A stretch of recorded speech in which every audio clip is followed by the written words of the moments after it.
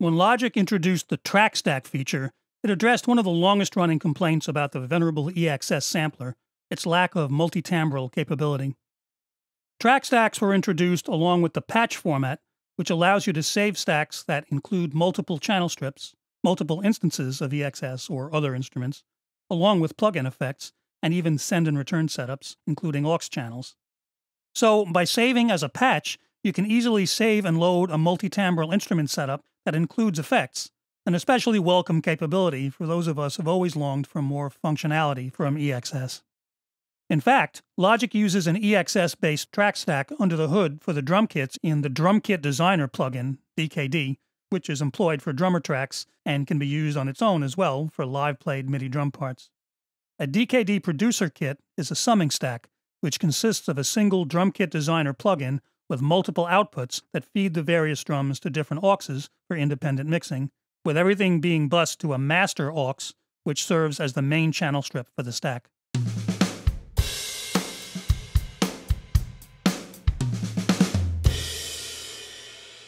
But this is a multi-output stack. It's not really a multi-timbral stack, where you'd have multiple instances of one or more instrument plugins in individual instrument channel strips. A multi-timbral track stack drum kit would be similar to the DKD producer kits, but might have each of the drums and cymbals loaded into separate instances of, say, EXS, instead of all loaded into one instance and distributed via multi-outputs to different auxes, like the DKD track stacks do.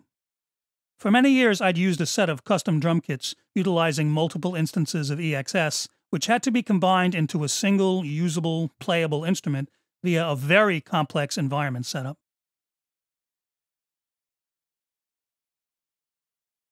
When track stacks and patches were introduced, I set out to simplify this, utilizing the new multi-timbral capability of a summing stack to combine multiple EXS instances into a single track stack instrument, which could then be saved as a patch and loaded more easily into other Logic projects than the Rube Goldberg environment I'd devised, which did not travel easily, if at all.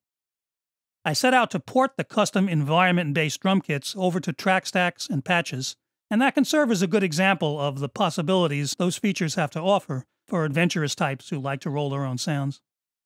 To create a track stack, you can simply right-click on a track header and choose Create Track Stack. To make a playable multi-timbral instrument, select Summing Stack. This will create a stack with a master aux and, initially, a single instrument channel strip.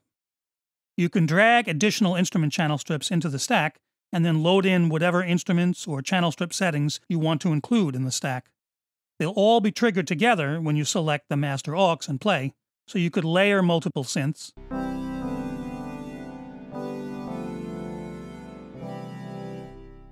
set up keyboard splits by tweaking the ranges of the individual instruments,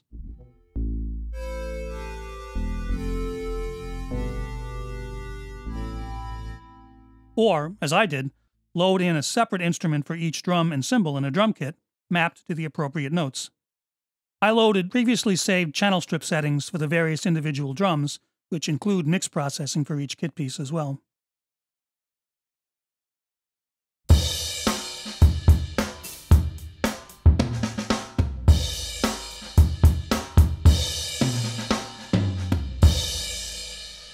Now, why did I want to put each kit piece in a separate EXS instead of all in one, like the DKD track stack producer kits? Well, Drum Kit Designer uses velocity layers of different samples for each drum for dynamic playing variation, so all the settings, envelopes, filters, etc., for all the kit pieces can be the same. The dynamic variation is achieved strictly by the layering of samples.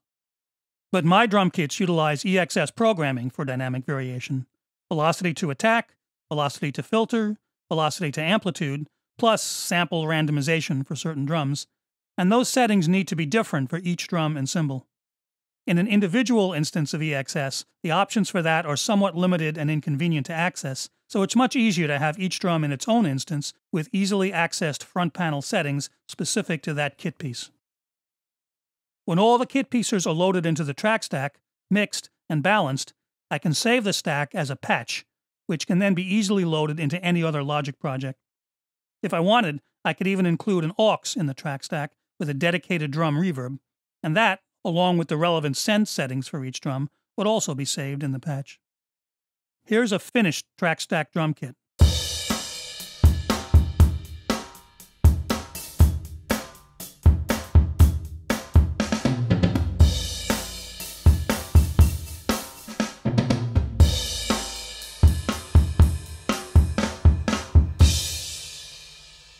It's easy to swap out drums by saving the individual drums and cymbals as individual channel strip settings, and then simply loading them in as desired. Swapping out a drum this way includes its own dedicated effects, like compression and EQ, as well as MIDI plugins with custom programming, but it doesn't change the current drum mix, making it easy to audition different drums for a drum track. But loading in a new patch will include the full mix that was saved with that patch. TrackStacks and the patch format made it possible to forego my complicated environment-based drum setup, which kept breaking with new updates to Logic and was extremely difficult to export to a different project. By saving full kits as TrackStack-based patches, and also saving the individual kit pieces as channel strip settings, it's easy to load kits and audition and swap out different drums, making for a more elegant setup whenever I want to use my custom drum kits.